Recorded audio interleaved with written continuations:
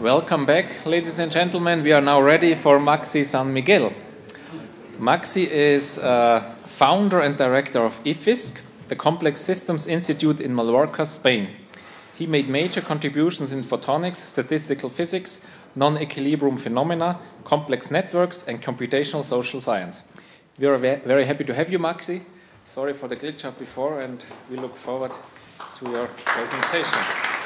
Okay, good morning, everyone. The question I want to discuss with you, it's a very general question, and is complexity a science? Is possibly useful new way of engineering, or what is it? And in this sense, this is very much related to what already Henry said, and in a sense also to what Rosario said. Now, my claim is that complexity is a new way of thinking, which is needed for a scientific renaissance that can transform society. And that this transformation will take place by our ability to make new and proper questions that can be addressed. As an example, it was also mentioned before, is it the question, how do we cure cancer or how do we manage it? So let me first tell you what I mean by scientific renaissance. This is a new scientific culture, a new way of looking at reality that goes beyond the idea of experts or specialists in a given discipline. And looking back in history, this has happened at least twice that I can identify. First is the classical Renaissance with Leonardo da Vinci as an example, but also at the beginning of last century. At the beginning of last century, there were people, and here is an example, John von Neumann, which were simultaneously founding fathers of such different disciplines as quantum mechanics, economics in game theory, or computer science. Now, let's start with science. What is science about? Science is about understanding, and it is about the statements of universal value that physicists call laws. In which sense complexity is a science? Well, there are several examples in which complexity has brought in questions with universal values and understanding. Let me start first by emergence. It is the idea how these evolving patterns of flock of birds emerge from the simple interaction of birds. And from there on, we can still propose a definition that the system has emergent properties when an effective theory of the system at some scale or level or organization is qualitatively different from the lower level theory. And it has been already quoted, the idea that wetness is an emergent property of molecules of water, in the same sense that society is an emergent property of individuals, regardless of the political view of Margaret Thatcher. So beyond this idea of emergence, there are other examples, like the multi-scale approach. How do we go from, say, neurons or below, if you want, down to the genome, to the functioning of the brain, or if you want, beyond that, to human behavior? This is essentially to the science of complexity. And within these multi-scale approaches, there is the well-known theory or property, or whatever you want to call that, of scale-free and self-similarity. Here you have an example of self-similarity in this picture by Salvador Dalí that Benoit Mandelbrot said that he was inspired by that picture to construct his theory of fractals and self-similarity. Now, these ideas have been found across disciplines. Again, this book by the last speaker of today was already mentioned. These universal laws of growth, innovation, sustainability, and the pace of life in organisms, cities, economies, and companies, these scale or multi-scale approaches and scale-free problems.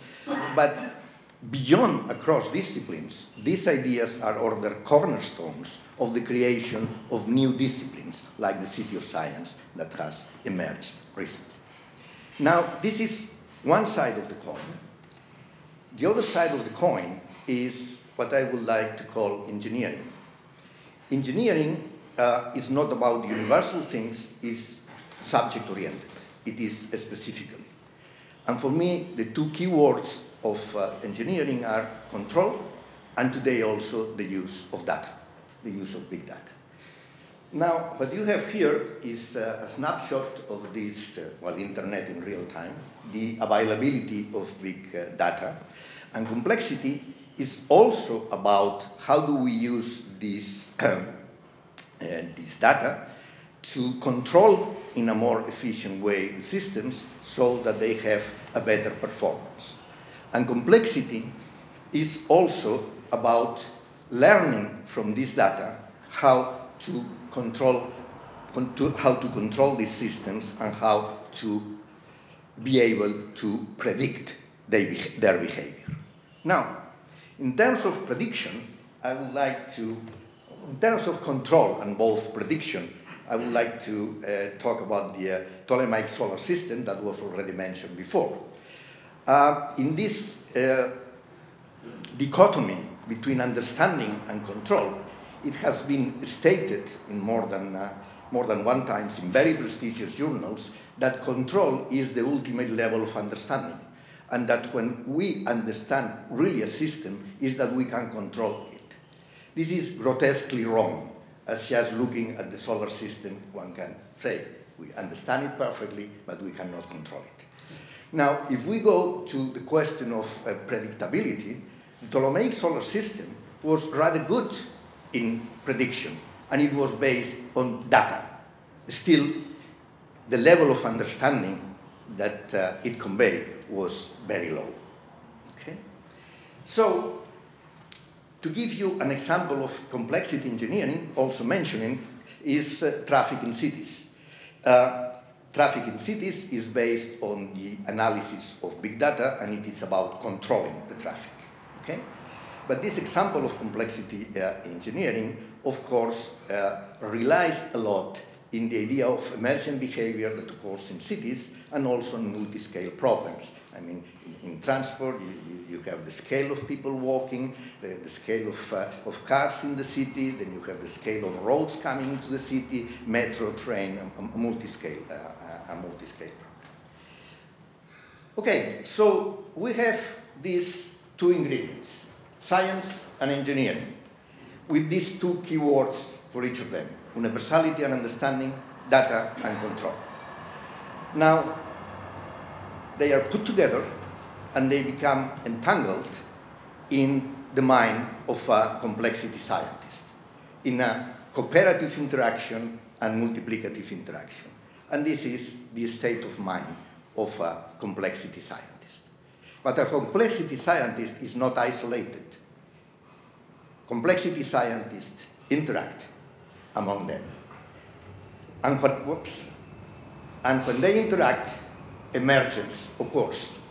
There is the emergence of a new phenomenon, and this is what I would like to call the complex systems approach that emerges from this interaction. Now, this complex systems approach is what I call at the beginning of this short talk a scientific renaissance.